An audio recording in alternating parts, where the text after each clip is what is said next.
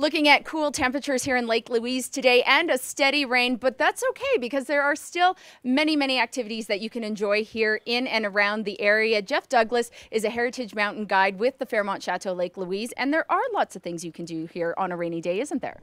Well, there's no bad weather. There's only poor apparel choices. And no matter what you can do in the sun, you can do in the rain too. So there's some keen people walking around here with a rain jacket, maybe a hat and some rain pants and some waterproof shoes or boots. You can do whatever you want to in this environment. And there's a lot less people doing it. So it makes it feel a little bit more like it's just yourself in this here place. And speaking of apparel, we did mention it is going to be cooler today and tomorrow as well. So you might want to wear a sweater under that rain jacket.